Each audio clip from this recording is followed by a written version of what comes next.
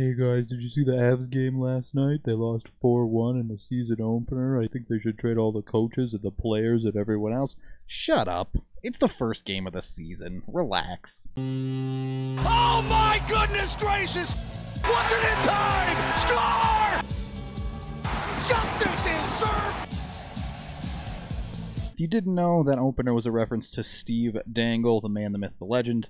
Pretty much wouldn't be hockey YouTubing without him, so credit where credit is due to the OG. Avs lose to the St. Louis Blues 4-1 on opening night in what was just a rough game all the way around for Colorado. The game did not start out that way, though. The game actually started out quite strong for the Avs. They draw a power play 1 minute in, and while that power play doesn't work great, it still gets momentum going in their favor, and they quickly draw a second opportunity on the power play, and that is where they capitalize. 5 minutes into the season, the Avs get on the board for the first time. We should have known here, I guess, because this is kind of a mess of a play. Girard is working with the puck up at the point, and he's going to send it down to JT Compher. This is the second unit here, to be clear. And even this pass is a bit errant. It gets tipped, but Compher is able to collect it. And as he's getting pressured along the boards, he just kind of tries to throw this to Kadri in the middle. Had Kadri received this effectively, it's probably a dead play, but he doesn't. And the good news is the Blues have heavily overloaded on the near side. You can see just how ridiculously open Andre Burakovsky is on the far side. So when Kadri misses this puck as it comes through his legs, oh, look at that. It's coming right to Burakovsky. Yeah, so Burakovsky's about to get to step into one, and it's going to be about at the hash marks. Probably the last guy, or maybe you give it to McKinnon and call him the second to last guy you want doing that. He does get a little bit lucky, actually. He winds up, hits the defenseman's stick, and it flutters right in past Binnington. So the Avs get a little bit of puck luck early in the season, and you're feeling pretty good. They're 1 for 2 on the power play, and you're ready to go. But the Avs wouldn't really show up for a lot of this game after that. And it wasn't a luck thing either, as the Blues did hit 2 posts in this game, whereas the Avs only hit the 1. So they got plenty of puck luck on their side. They just kind of collapsed on themselves. The Avs' goal was their 3rd shot on goal. They would end the first period with 5. Meanwhile, St. Louis would end the first period with 16. The Blues completely controlled the rest of the period from that goal onward. And I really don't think the Blues did anything special in this game. The Avs just kind of imploded. They made mistake after mistake, and you make enough mistakes, eventually the Blues are going to be there to capitalize on some of them. And that's exactly what happened on pretty much every single goal the Blues scored in this game. The first one comes just shy of halfway through the first period, and it's probably the least egregious mistake for the Avs of the ones that cost them goals. The Avs are forechecking aggressively here, all 3 forwards deep in the zone, but this is a pretty standard breakout situation. The Blues start to break out. You see Saad curl back for a second forecheck effort there, and this is where the issues start to crop up. As the Blues escape this forecheck and start to work up the ice, you saw Kadri head check behind him there, sees that there's no one up the ice on this near side for the Blues. The problem is, he seems to just phone it in from here on out. You can see Ian Cole starting to try and back up into the neutral zone, and Kadri basically just stops skating. Meanwhile, Saad, after having come in, is now in a foot race, one that he's going to lose. So as the Blues enter into the neutral zone, Kadri still hasn't realized, oh, I'm going to have to help get back for Saad to help support here. That leads to a 3-on-2 situation, which is exacerbated by Ian Cole just getting roasted. I don't know. He needed to turn around and get back, or needed to have given up on the play significantly earlier and left the offensive zone, because he just gets completely beat here to a level that is just frankly not acceptable. So that alone leads it to a 2-on-1, and with Saad getting beat clean and Kadri recognizing the situation late, it's a 3-on-1. Ryan Graves just has no hope here. He tries to play the puck carrier, does what he can, but it's a 3-on-1, and that allows Oskar Sundqvist to walk in and finish. I'm willing to give Brandon Saad a little bit of a pass on this entire game, which I didn't think he was great in. He honestly looked lost, which is kind of my point. He's had, 10 days of practice with the Avs as they're trying to get up to speed, and on an entire team that looks rusty, he was just one that looked like he didn't fit in yet. Not something I'm worried about long term. Give him 5 games, and I think things will start to click. The rest of this play, and the rest of the game, honestly, for the Avs was just sloppiness abound. Some of that you attribute to Rust. Some of it, honestly, the Avs just needed more effort here. They looked like they came in like a team that thought they were going to cruise, but absolutely didn't, and it was a little bit of a shock to their system. The rest of the first period just felt like you were stuck in a rinse and repeat cycle of the Avs getting pinned in their own zone and failing to get the puck out cleanly. It didn't take long for that to result in a St. Louis lead. So the Avs lose a defensive zone face-off here, and the Blues are able to work it up the near wall, but there's nothing really dangerous happening here yet. A puck gets deflected as it goes through the middle of the ice, and there's a chance for the Avs to get out here. Saad just isn't quite able to track down this puck, so it stays in the zone, and a bouncing puck goes St. Louis's way. That's a little bit tough here, but again, the Avs are going to lose another chance at getting the puck out here, as it just kind of drifts through Kadri's legs, and here we're in trouble. Now you have all 3 forwards out of the zone, and Ryan Graves cheating up. Here's the problem. There's St. Louis Blues behind Ryan Graves. As things get turned around, it's a 2-on-1 extremely easily, as Graves has overcommitted to a puck that was never truly in Avs possession there, and you've left rookie Connor Timmins by himself on a 2-on-1.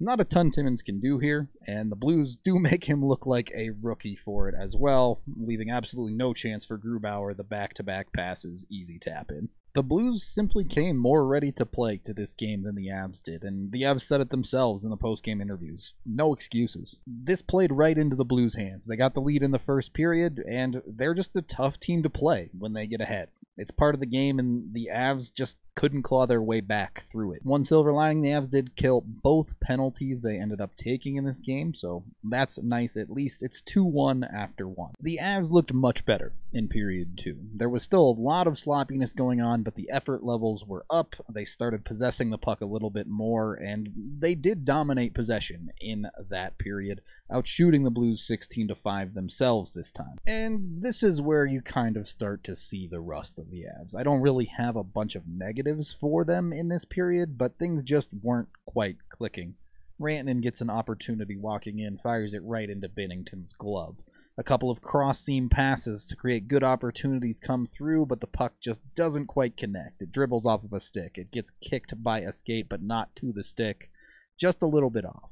That's the type of thing that no worries at all. That stuff will clear up in a couple of games. And credit to Jordan Binnington in this game. The Avs had 27 shots on goal, and Binnington only gave up 1 goal. A lot of those chances were not very high percentage for the Avs, but on the few that were, he got the job done. So the Avs get a couple of power play opportunities as well, but have nothing to show for them, and things just aren't quite going in for the Avs. You even have this play, which doesn't go their way. Nathan MacKinnon trying to go coast to coast here. As he gains the offensive zone, all of the Blues collapse on him. Everything's cool here, but as this play goes forward, all of a sudden, sticks just start teleporting up into his hands like crazy.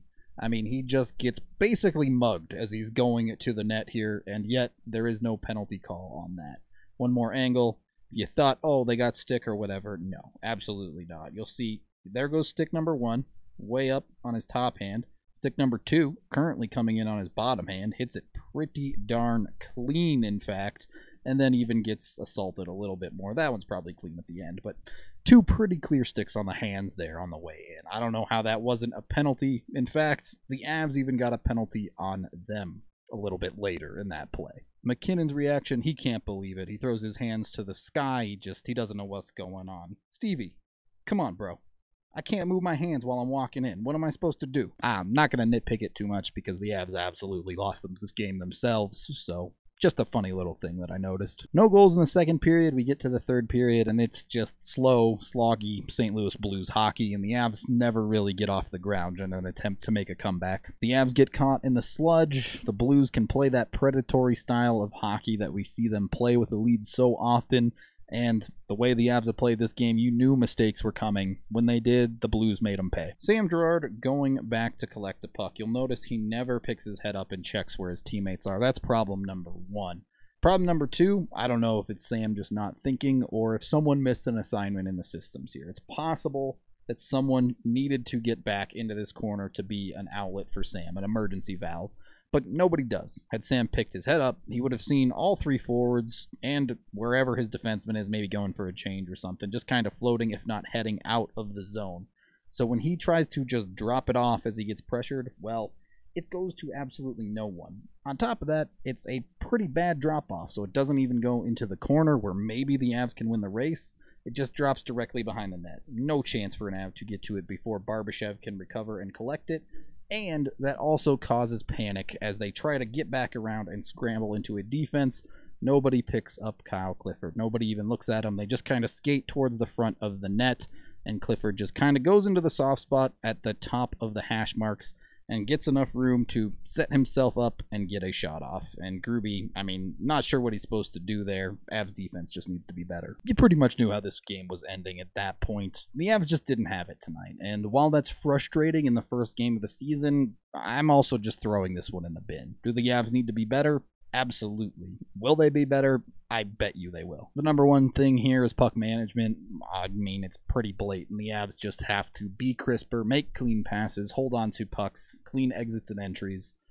Very obviously things that the Avs should and have been good at, so I expect they will be again very, very soon. Just to wrap up the final score, even the goalie is flubbing pucks tonight. Blues rim a puck in around the boards here. You catch Timmins snoozing a little bit here. You catch Comfort snoozing a little bit here, but it's not the main issue. As the puck comes around, Grubauer goes to play it, and he gets just the wrong amount of it. He doesn't stop it, but he stops enough of it to where it trickles to the corner. Now all of a sudden it's not coming out hard to where Comfort can get it, and it's not stopped to where Sam could get it on a reverse either. It's just going to float directly to Thomas as an easy pickup in the corner.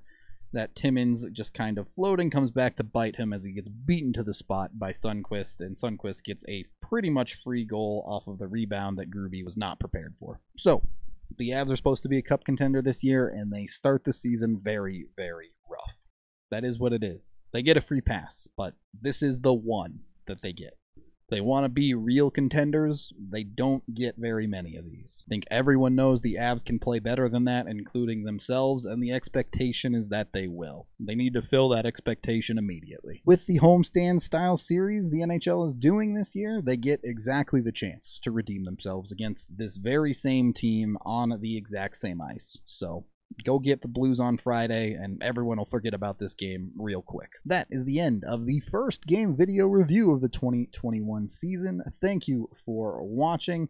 I am Rudo, and man, I'm just happy hockey is back, even if it is an Avs loss. Check out thednvr.com for our other post-game coverage, and if you haven't checked them out yet, be sure to check out our season preview videos as well. We go through the entire Avs lineup, and they're pretty cool, if I do say so myself.